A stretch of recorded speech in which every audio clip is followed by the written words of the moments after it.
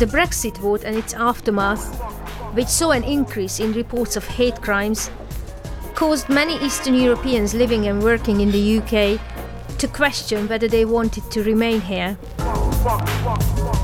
They think we are invaders and we want to take something from them. No, we don't want to take, we want to give. 4 months on, some have already left, and others are planning to do the same. Do we see ourselves here, and especially raising children? Do we want them to be raised in a country where they will be considered as somebody unwanted? We've been to meet 3 Polish people who are now rethinking their futures. But everybody knew the English wouldn't do the jobs we're doing. So in fact, nobody was stealing the jobs.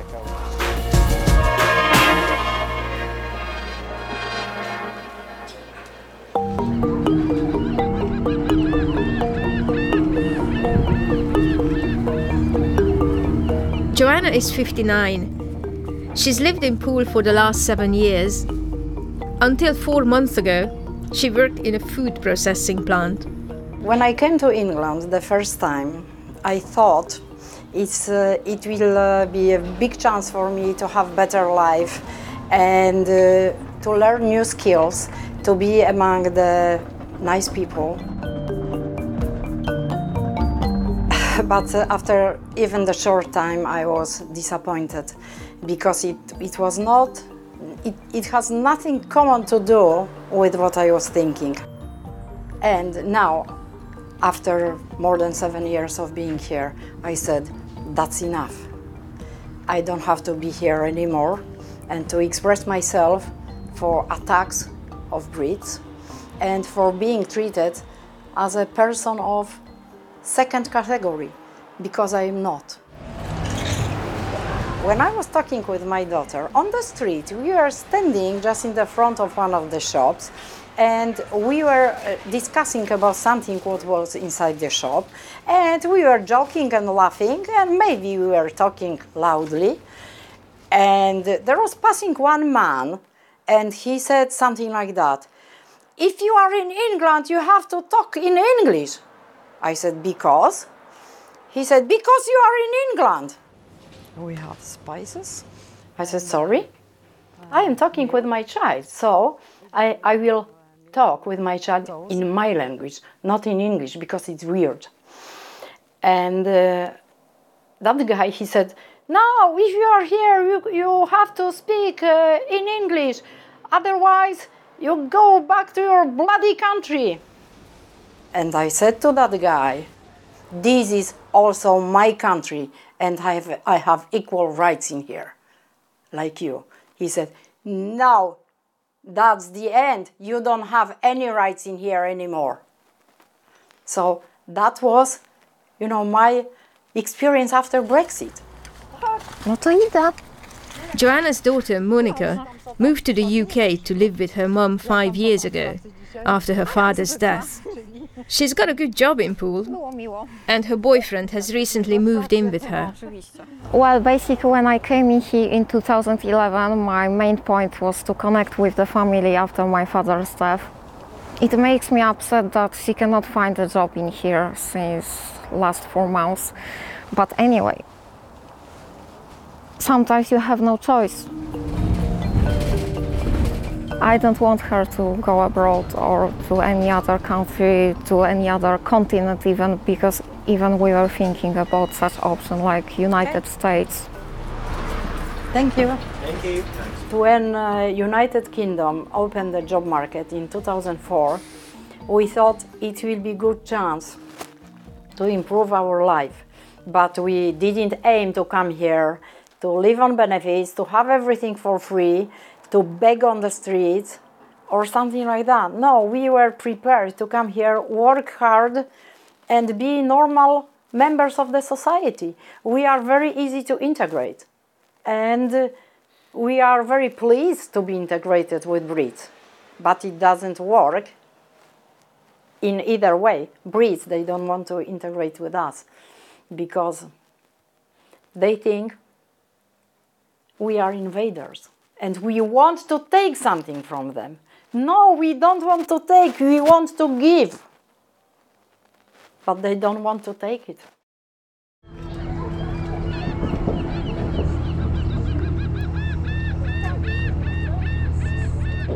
I don't see any future for me in here, especially after what happened after Brexit. No, I have to be very careful about my future, but I'm more than sure my future is not here.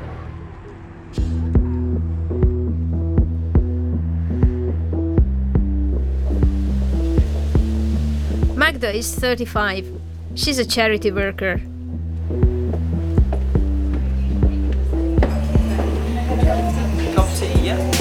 Brexit has got her thinking about uprooting her family. I think I was unconsciously waiting for this moment, and I woke up at 6, checked my iPad, and the news was that England is out of Europe. So it was quite shocking. I was very surprised because all my colleagues at work were saying that they are voting for staying in. So that was quite surprising.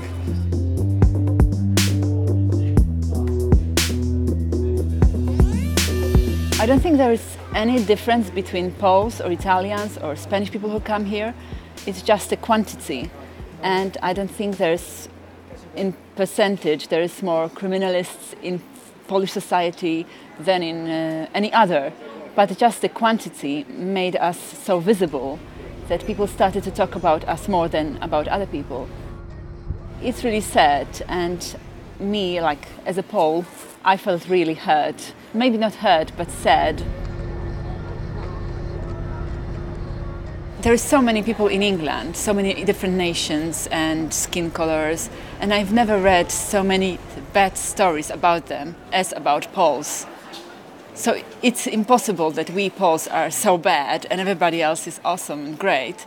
And it's not true also that we are great and everybody else is bad. It's just we all are people. And we can't put blame on just one nation. But it's true, I really believe that it's much easier to blame somebody who is European, white and Christian than anybody else, because then we avoid problems.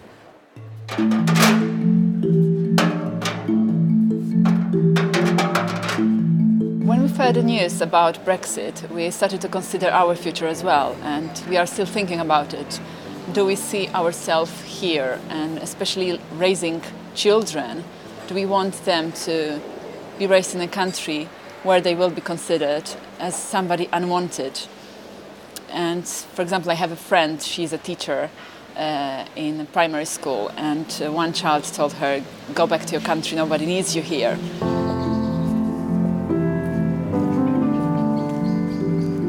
I'm not sure do I want this future for my child. And of course, I live in a very safe area, and I can't say anything bad about people here in the area where I live. But there is this thought, do we really want to stay here? From Royal Tunbridge Wells to the Polish capital, Warsaw.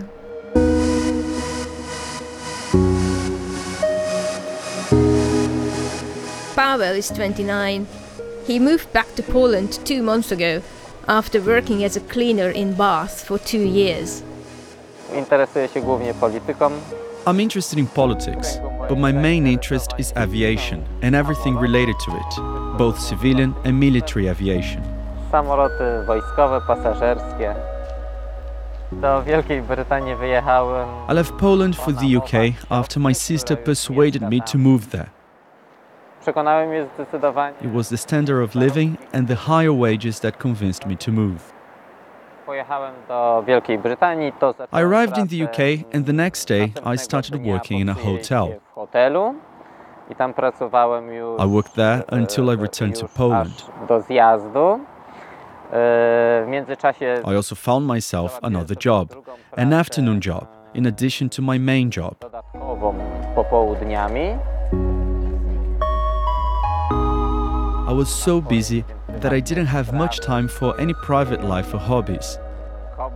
I was just so busy with my jobs that whenever I had a free moment, I was just resting.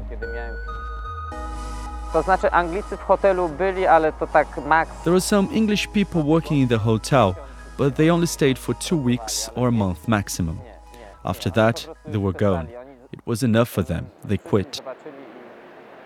Dokładnie, więc tam nie było szans. There was no chance for us to learn English, because we spoke only in Polish between each other. Podstawowe, We learned basic English expressions to communicate with the general manager of the hotel. It was fine. The management had no problem with us speaking Polish all the time among ourselves. It is very hard to learn English if you're in a community where everybody speaks only Polish.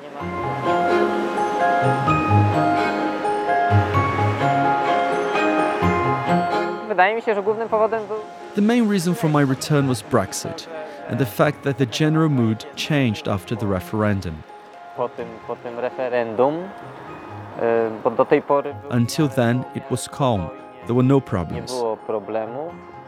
It is hard for me to say what it is like now because I am no longer there. Nie jestem na miejscu. In general, you could feel that Polish people were no longer welcome. That was the outcome of the referendum. People were teasing Polish workers, not accusing them, saying they took English people's jobs. A głównie nie pracował dlatego, że po prostu. But everybody knew the English wouldn't do the jobs we're doing. Ale wina była po So in stronie fact, nobody was Polaków, stealing the którzy nie jobs, chcą but were still being blamed. That's just how it was. I wyszło jak wyszło. Nową. I've got a new job here. I will start working soon. It's an office job. Nie wiem, czy czegoś brakuje. I don't know if I'm missing anything from the UK, Nie wiem, jak to powiedzieć, czy ciągle. but there's something that draws me back. Jest coś, co mnie przyciąga. It's possible that I will return to the UK one day. We'll see. Never say never. Time will tell.